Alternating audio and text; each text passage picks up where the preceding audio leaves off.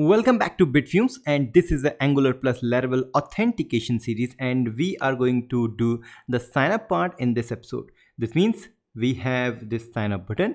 If I click on this, we are on the sign up component, and now we have to create firstly the form to sign up.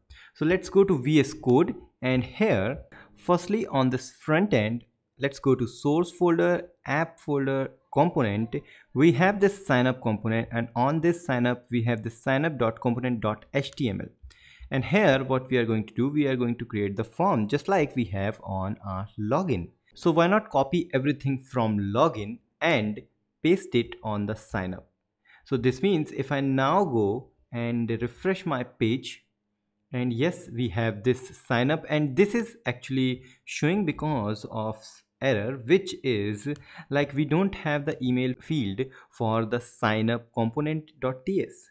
That's why it's giving error. So let's now go here and let's create a public form, which is an object, and this get the email as initially null, name as initially null, password again null, and then comes password underscore confirmation, which is also null.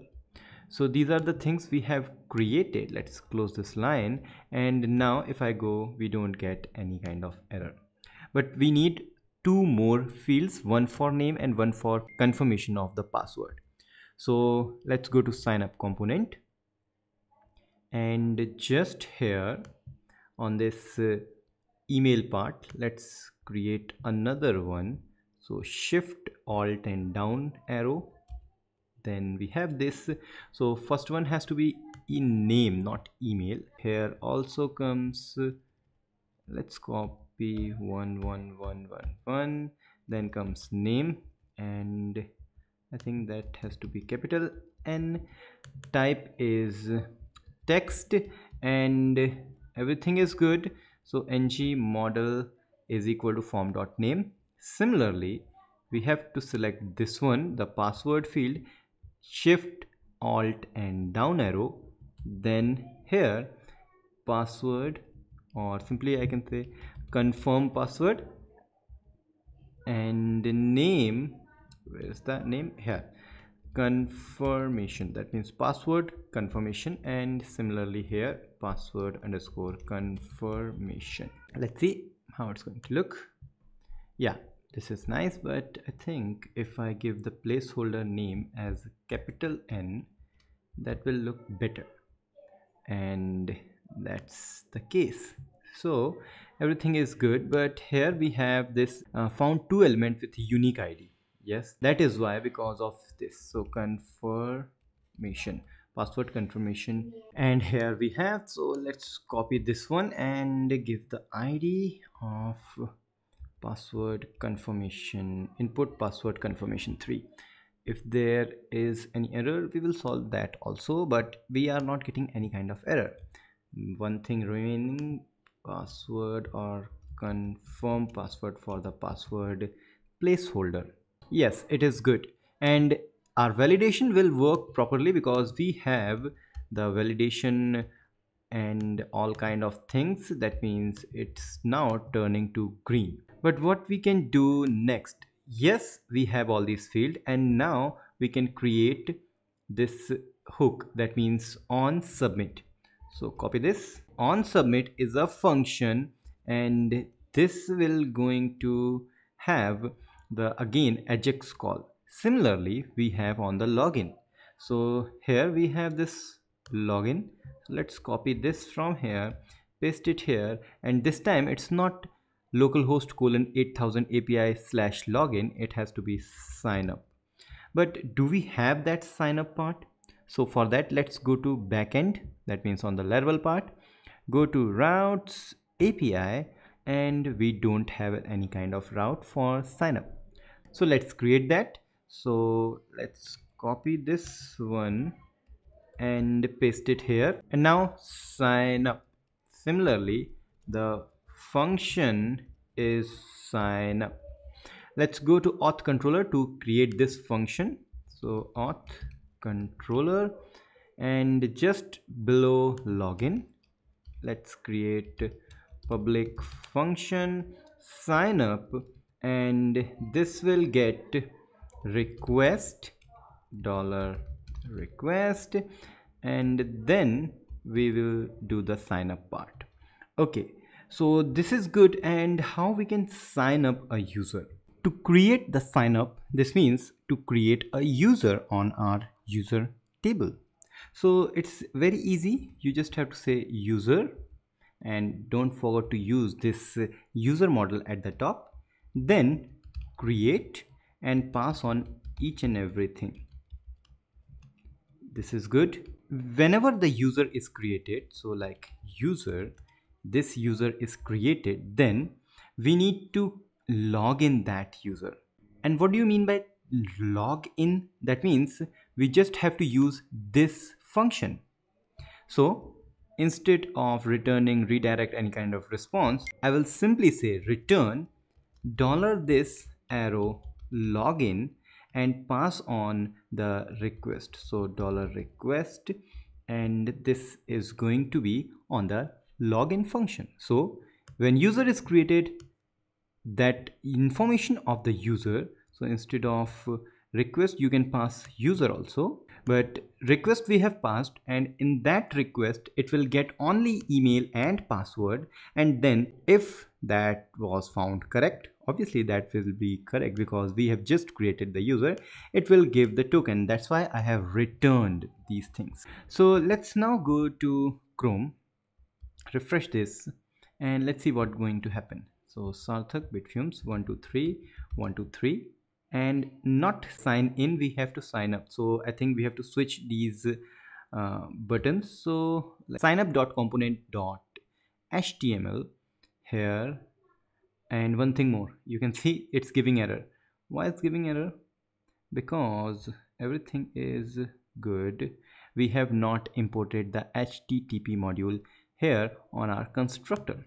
So private HTTP is HTTP client, which is here imported, and we don't have any handle error method. So let's now again go to login and copy that handle error method, which just going to do this error part. So again we need a public function, not function, public variable or data, which is called error, and initially it is null. Close this line.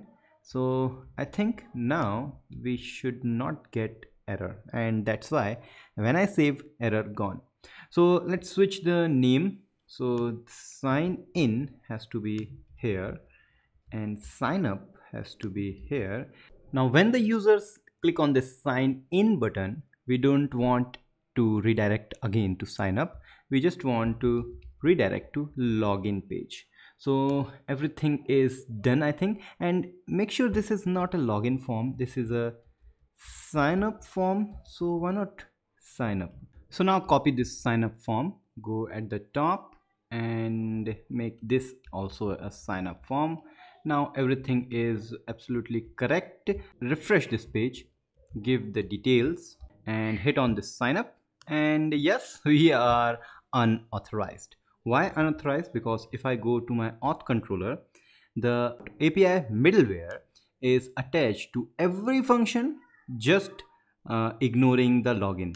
So we have to ignore sign up also. So sign up, refresh, and let's try to hit sign up once more. This is good, and now it's saying request does not exist. So now let's get this request, and this request has to be illuminate HTTP request, which is here. Okay, so this is done. Let's once more go. So click on this sign up, and now again we have some another error, which is mass assignment. So this means we have to go to user.php file, that means the user model, and fillable is these things. But instead of this, actually why we are getting this, because we are passing 4 fields password confirmation also, we doesn't have any field. We just have these 3 fields, and actually we have to fill these 3 fields also. So what we have to do, this is just for confirmation of password. That means the 2 passwords are same. So now we are going to create a new thing which is called the request for our user model. So let's open a backend terminal, and here I will say PHP artisan make request, and this is sign up request. And in this sign up request, let's go, and that sign up request is inside app http request sign up request. So in the sign up request, so firstly we have to make this as a true, that means authorize is true. And now we have to make sure that firstly the name is required, then the email is again required, and this means we are actually creating the validation, and this has to be email. And one more thing is that this is unique for users table. Remember, we have to give the table name, not the model name. Then password is again obviously required, but it has to be confirmed. And by using this confirmed system, we are saying that okay, this means ignore these fields, and firstly compare these fields. If both our password and confirm password are same, then ignore this confirm password and just use password. Okay, so these things are here, and instead of this request sign up, we have imported that. Let's delete that from here, and now we will use sign up request and used at the top. Let's see, if I don't give any password, confirm password, and obviously we cannot sign up, so let's give different confirm password. Sign up, we have again error, and this time it says the password confirmed does not match. So if I give exact password 123 and I will give email which is not a valid email, just the name, hit the sign up, and we are getting this time email must be valid one. So why not use these things and show here, and it's not a login here, it's sign up here or register here. So go to signup.component.html and sign up here or register here. That will be nice. And now for each and every field we need a separate error, because this doesn't have to be individual error. So here we will say if we have error dot name, then show error dot name. Similarly, if we have for email, then email, and one more for password, so password. But we have to make sure that our error is not a null value, it's a array or it's a empty array. Then here on this handle error part, we will say error dot errors. Why errors? Because if I go to Chrome and here if I give any random data and sign up, yes, we have this. Okay, you can see it's working absolutely fine, and we have this errors, remember this? Yeah. And now you can see we have these things, and if I give different password confirmation, then sign up and password confirmation does not match. This is everything is working absolutely fine. Now we can easily sign up the user. So Sarthak, Bitfumes 123456 12345 sign up and internal server. Let's see the error. Okay, mass assignment, again have the problem of mass assignment. You know why we are getting this error? Because if I go to auth controller, we have imported that user, but user is foundation auth user. This is not we want. We want our user model, which is app/user, this one. Great. Wow, very nice. Sign up once more, and the different error, email password doesn't match or doesn't exist. Why is that? We have database, we have details, and now we have the problem of password not password doesn't have the decrypt part. So let's now go to our user model once more, and here we will create a public function and its name is set password attribute. And what this will do, before saving the password, it will do something on the password field. So $this arrow attribute, and attribute name is password, which is going to be decrypt part of value, and value we will get from here. We don't have to give the arrow. Yes, we don't have to return anything, and we are getting this error because this has to be square brackets and like this has to be attributes, not attribute. So last try, and this time everything will work fine, and surely we get the token and we get these things. So we have done everything correct and we are logged in. We just have to proceed our login system, and now in the next episode we will sign in or log in, and we will see how we can store token and how we can move forward and make our app quite a good thing. So if you have not subscribed to this channel, please go and subscribe to this channel, because here Laravel knowledge never ends. And don't forget to share these videos with your developer friends so that everyone get the knowledge of best thing called Laravel. And we will meet in the next episode. Till then, goodbye.